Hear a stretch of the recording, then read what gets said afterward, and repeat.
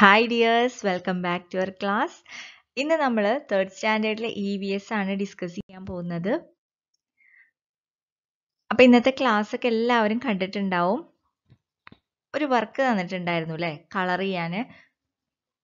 Which of the vessels shown below do you use to store water? Color them.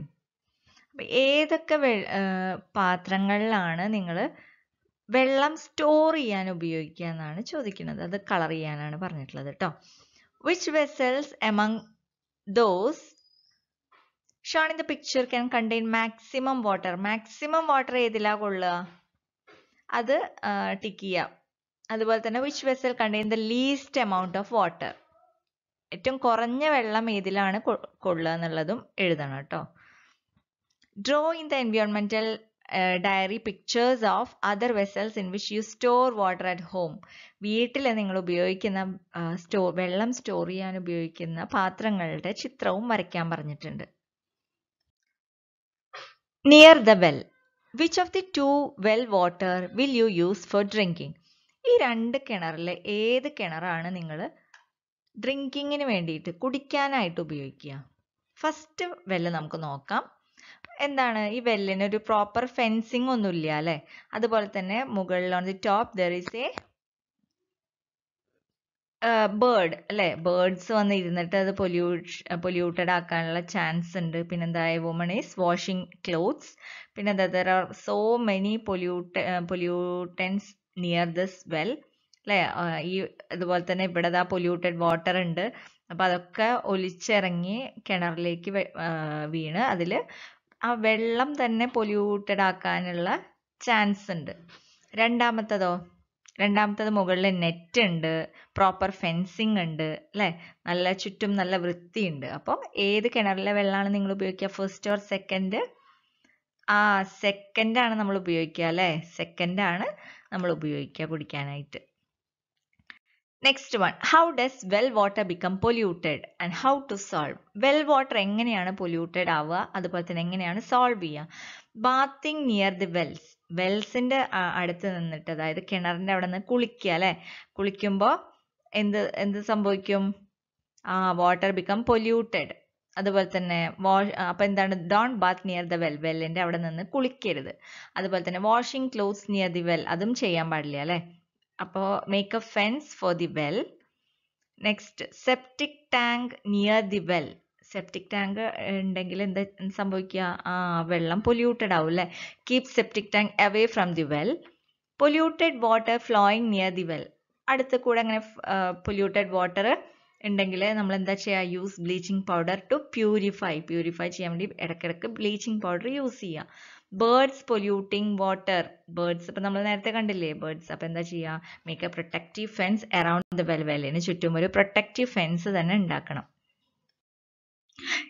നമ്മൾ 2-3 കിണർ ഒന്ന് നിരീക്ഷിക്കാൻ പറഞ്ഞിട്ടുണ്ടായിരുന്നു അല്ലേ. നമ്മുടെ തൊട്ടടുത്തുള്ള വിസിറ്റ് ചെയ്യാൻ പറഞ്ഞിട്ടുണ്ട്. Is A well covered with net. Net കൊണ്ട് കവർ ചെയ്തിട്ടുണ്ടെങ്കിൽ ടിക്ക് ഇടുക, ഇല്ലെങ്കിൽ ടിക്ക് ഇടണ്ട. Is there A protective fencing around the well?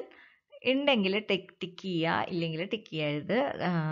അതുപോലെ തന്നെ is there polluted water collecting near the well. നമ്മൾ നേരത്തെ കണ്ട പോലെ ഉണ്ടെങ്കിൽ ഉണ്ട് എന്ന് എഴുതുക, ഇല്ലെങ്കിൽ ക്രോസ് ഇടുക. Do people Baat near the well?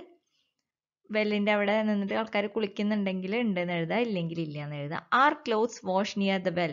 വെല്ലിന്റെ അവിടെ നിന്നിട്ട് ക്ലോത്ത്സ് വാഷ് ചെയ്യുന്നുണ്ടോ നോക്കുക. Next, is A septic tank keep away from the well? അപ്പോൾ നിങ്ങൾ നിരീക്ഷിച്ച് നിങ്ങളുടെ കണ്ടെത്തലുകൾ എഴുതണം കേട്ടോ. Next one, drinking water can be purified. എങ്ങനെയാണ് നമ്മുടെ കുടിവെള്ളം നമുക്ക് എങ്ങനെ പ്യൂരിഫൈ ചെയ്യാൻ നോക്കാം. Normally bleaching powder is use to purify drinking water. അപ്പം ബ്ലീച്ചിങ് പൗഡർ എന്തിനു വേണ്ടിയിട്ടാണ് യൂസ് ചെയ്യുന്നത്? പ്യൂരിഫൈ ചെയ്യാൻ വേണ്ടിയിട്ട്.